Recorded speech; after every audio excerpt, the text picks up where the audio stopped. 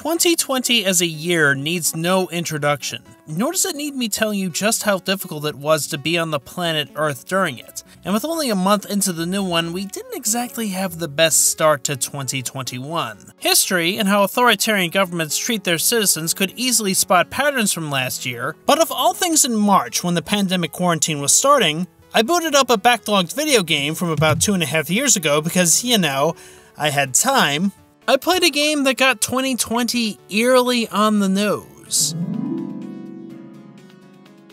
2018's Headliner NoviNews from Unbound Creations is an adventure game where you're in charge of picking headlines for news stories with specific spins on the articles. The game has various different endings depending on your choices from those articles, and immediately after your work is published, you walk from day to day seeing what your influence does to the fictional country of Novistan. Now tell me if what I'm about to describe to you sounds even remotely familiar. In the game, there's an election coming up with someone in office who publicly and privately tries to call you out as fake news if you approve articles against them. There's a widespread debate on healthcare reform in a society where quality healthcare isn't available to everyone. Your choices over how you mention those in a minority in relation to the country's problems have a direct impact upon those minorities. And on top of all that of trying to have a uniform message for your newspaper, you have to deal with corporate native advertising. Here, articles are made to look like news stories about a sponsored new experimental drink called Better Buzz. Now, a lot of these themes were very much happening before 2020 and are still happening now, but what's brand new is that in the middle of all this tension in the story, there was amazingly a new infectious disease. And you entering into a new pandemic, the articles and stories you spin have a heavier weight on people's health. You can spin where the virus came from and specifically who is to blame for it, and the game will have consequences for those that you choose to blame. This is a game that got released about 2.5 years ago, and it was depressing and almost unbelievable seeing events play out in the game that would happen out in the world for months after I played it. My choices led to more healthcare for everybody, and the hospitals got completely crowded with enormous lines.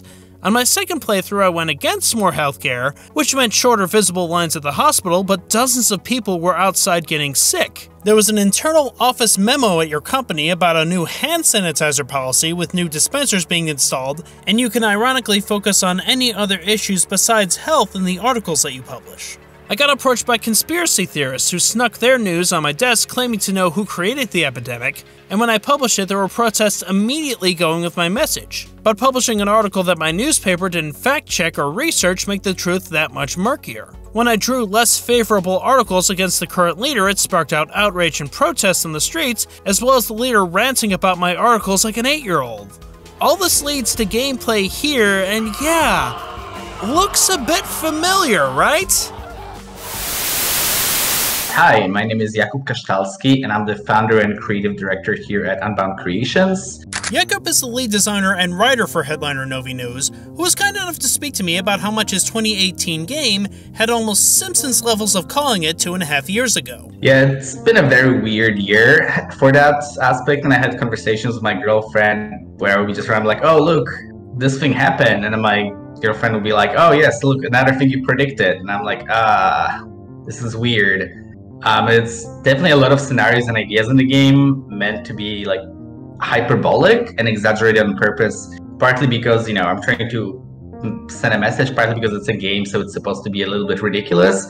So watching those things play out in the real world was very bizarre. It kind of almost felt like this was meant to be a cautionary tale, not a guideline for this year. It's even weirder than Jakub is saying here, since the idea of the epidemic and how he wrote it into the game was meant to be a hook to talk about several subjects. It was a minor idea that really dug into the healthcare debate that the game was trying to have, but it's eerie to play it now with this billboard being one of the first things you see in the game, complete with the same virus graphic that we've seen in the news almost every day. Yeah, it's just the stock image, and that's just what everybody uses. It's like if you Google like image of a virus, you're just gonna get tons of pictures that look exactly like that. What's so fascinating is that the epidemic and how Novistan would deal with that being so relevant 2 years later was almost completely accidental, and the idea that conspiracy theories, having a loud voice and shifting what the narrative was around the virus would be such a big part of these last 12 months. A viral video Plandemic spread misinformation about other things amongst wearing a mask being toxic. Videos and other conspiracy theories like it got spread on the internet, to the point where even Dr. Anthony Fauci had to comment his frustration over conspiracy theories' influence. How they would actually deal with the epidemic was much more of a launching point to talk about the larger issues in the game. I do think that,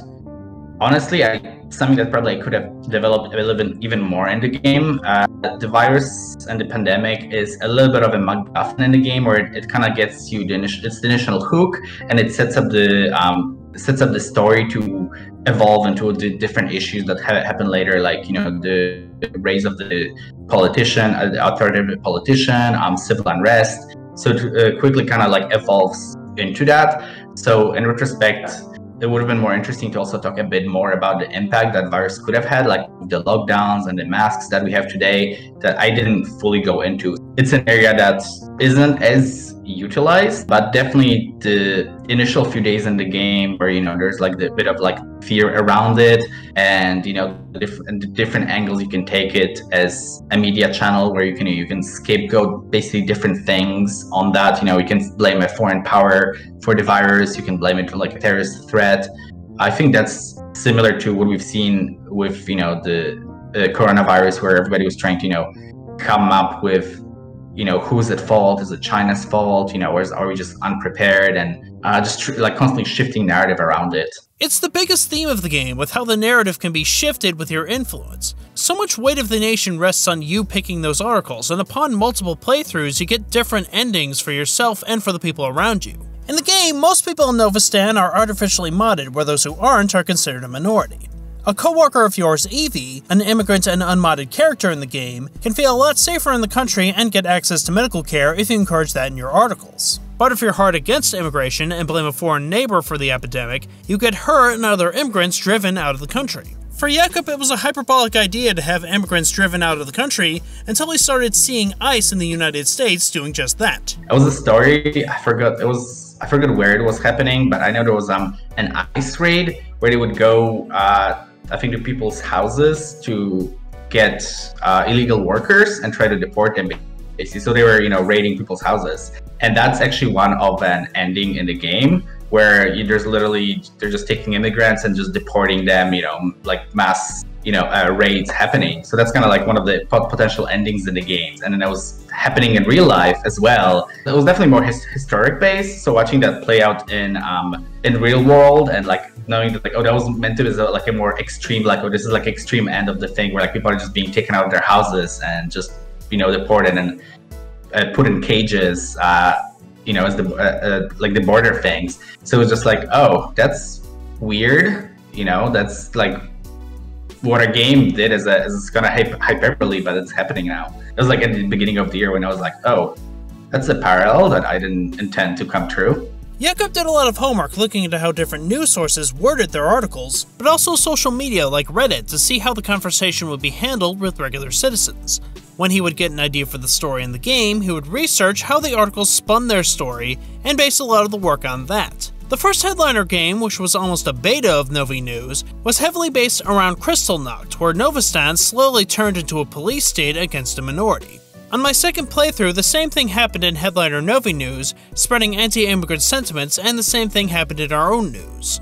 But one aspect of the game that isn't touched upon as well is the idea of other competing news sources. You'll see the occasional member of society disapprove of your choices, but there's no other news sources offering a counter-narrative or extra conspiracies like the ones you might see on a relative's Facebook. About 90% of the people in the city share whatever view you publish, and there aren't any counter-protests cheering on the leader against your paper. Jakub explains how that didn't play into the game. One idea as I was brainstorming, like, what if we had like different news channels to compete with? But I didn't want to go down that route because I think that would turn it too much into like a management game rather than being the narrative that it was.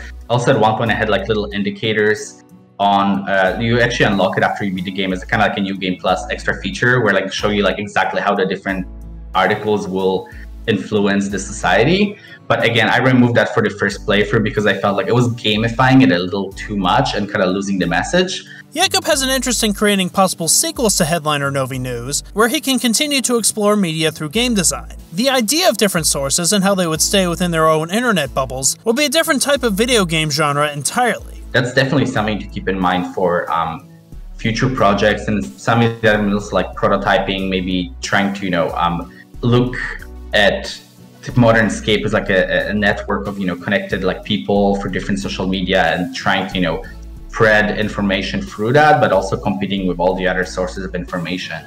I think if I was working on the next Headliner, it's something that I would think about a bit more, incorporating and making it a bit more modern in that way. Headliner still uses like a traditional news channel as a form of spreading news, just as kind of a simplification, and just because it works mechanically as in the game.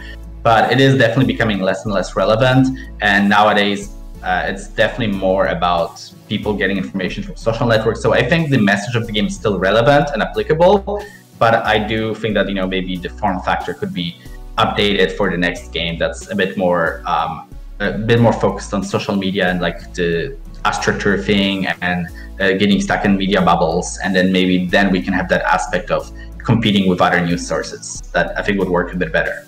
And a major prevailing theme throughout the game is how it takes a lot of empathy and respect for journalists, but also the importance of their impact. You have instant effects on your society with what's happening in the world, and there are also consequences for yourselves. If you challenge a lot of the ideas behind the president, your boss could be replaced with a government agent and you could lose your job, but you fought to keep the president in check. That too is something Headliner also predicted in 2020 as well, and outside of the United States. A Chinese citizen journalist reporting on the COVID-19 outbreak from Wuhan may not survive after being detained by authorities for the past half year. In late December of last year, Chinese civilian journalist Zhang Zhan was sent to prison for 4 years for her criticism of China's handling of the pandemic. The New York Times reports how the news is heavily controlled by the state, and Zhang traveled to Wuhan in February 2020 to film YouTube videos showing how hospitals drew massive lines and how incomes were affected by the virus. She was abruptly sent to Shanghai and sentenced to 4 years by the state for the purposefully vague charge of picking quarrels and provoking trouble. In Headliner, I got a similar ending to Zhang, but not nearly as harsh as how she got treated. Another element that Jakub held back on, perhaps out of fear of being too unrealistic in real life, unfortunately becoming less hyperbolic in real life. You also have to deal with the native advertising aspect of modern journalism, where if you publish positive articles about Better Buzz, you're given extra money and a small business becomes a supplier for their drink, but everyone around you becomes sick as you walk through the streets, possibly because of your articles.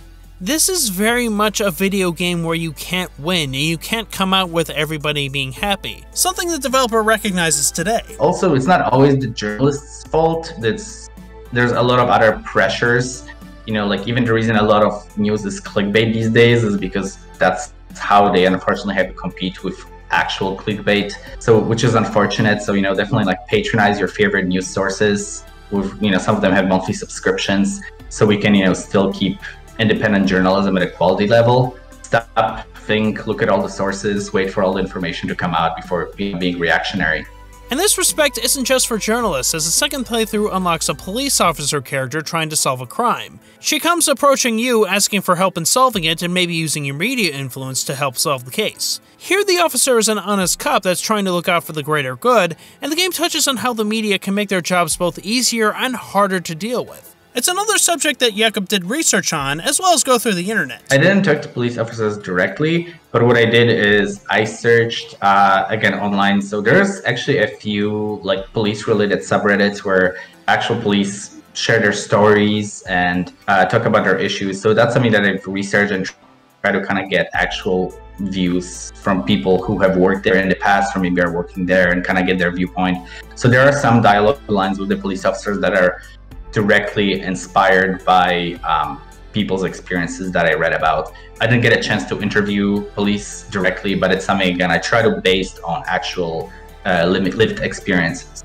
And one irony that's very much a part of the game is that in multiple playthroughs for your different spins, you never really find out the answers for what's causing the epidemic, whether it be from sci-fi modding of the community, or the immigrants bringing in the virus, whether it's man-made or being caused by the drink. For the game, the actual cause of the virus doesn't matter as much as the game examines the idea of spinning a story. That's something that's been contested and some people had issue with it, but that's a very deliberate design choice because the message of the game is like, it doesn't matter what the origin of the virus is, all that matters is what you tell the people. We live in an age where it's becoming increasingly more, alternate facts and things like that are becoming increasingly common and difficult to dispel. Jakub worked hard not to be within his own political bubble to examine how a conversation can be driven, not just by citizens, but by media and politicians too. And it's the main lesson the game has to offer. Don't believe everything you read or see, internet or otherwise. News can be biased because humanity itself can be biased. We live in an age where media bubbles have cut off anything of a civil conversation, and Headliner is a word of warning that literally doesn't have finite answers. Jakub does have ideas to continue to explore media through games and possible sequels to Headliner, but in the meantime, his next game has a much lighter tone. We're making Rain on Your Parade, which is a game where you play as a cloud and ruin everybody's day, and it's silly, it's colorful, it's just very random and weird and fun. So that was definitely my much needed break after 2 headliners and following the news and politics very closely for basically 3 years. And we actually have a level in the game where like the whole goal is just like clean everything. It's basically, there's a weird section of the internet that's really into like power washing porn, which is just watching power washing videos of like people cleaning decks or like, dirty sofas. And it's something about it just like oddly comforting, watching the super dirty surface just being like completely cleaned. Of all the things I had to research for this video, I never thought that power washing porn would be added to that list. At least here in the United States, we all need a break from the last year, but at the same time, we need that skepticism. Jakub himself put it perfectly. Headliner NoviNews is meant to be a cautionary tale and not a guide. And Jakub has mentioned since the game is released, it sparked conversations from classrooms teaching the game, and even Twitch streamers playing it and having long conversations with their commenters on their playthroughs about the issues Headliner is presenting. Unbound Creations was able to predict the last year by staying outside of its political bubble, trying to listen to those it didn't necessarily agree with, and most importantly, through history. And while it is crazy to have played a game where the events were happening just through my window, this isn't the fun kind of predicting, like when The Simpsons made a joke about 20th Century Fox becoming part of Disney. People in real life are still suffering a year later. 550,000 people in the United States have died of COVID, and 2.8 million across the world, and counting. The over 120 million people who caught the virus and are alive could have long-lasting effects, including friends and close family of mine. Nothing to say of the jobs that got lost, or the people that got evicted, or how difficult life will be for people after this. Headliner NoviNews was an interesting idea in 2018, and now it's a commentary on the power of satire. It's a highly cynical game where on whichever end of the political spectrum you are, there are people who will suffer based on their philosophies. It's cynical towards the future of humanity, and even cynical on how effective its satire is. But after playing it, it is powerful to see Jakub and Unbound Creations pull from history to be even more relevant than they knew they would be. As the world was and still is crumbling around me, it's even therapeutic to play. On one hand, it's a reflection on how history repeats itself and people suffer from learning nothing. At the same time, it's hopeful and has faith in humanity to learn from it. It's the reason the Headliner games exist and Jakub didn't just throw his arms up in the air and quit. And even me making this video, I share that cynicism, but also hope that people can learn from its message. And hopefully the only thing Unbound Creations can predict is not needing a hazmat suit for the rest of the decade, but maybe a poncho. Hi, my name is Jakub, and I would like to tell you about our game. What the? A special thanks to Jakub of Unbound Creations for sitting down and talking to me. His new game Rain on Your Parade is one you can wishlist, which is actually launching next week, including going on Xbox Game Pass. And both Headliner games are available for download. If you'd like to be informed of more videos in the future, be sure to subscribe and like and hit the bell and do all that fun social media stuff. The next video will be much lighter in tone than this one for sure. Thanks everyone for watching, and stay safe.